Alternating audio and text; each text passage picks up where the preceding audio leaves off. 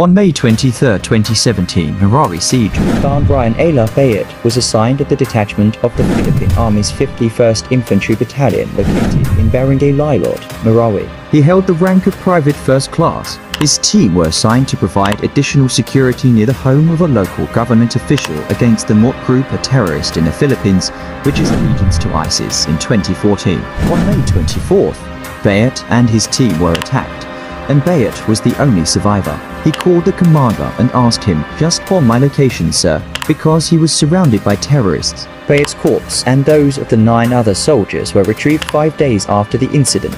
It was concluded that Bayot did not die from the military bombing since his body was found to be mutilated and his throat slit open. To the brave soldiers who protect and serve, we humbly extend our utmost respect and heartfelt gratitude for your unwavering courage, selflessness, and unwavering dedication to safeguarding our shared values.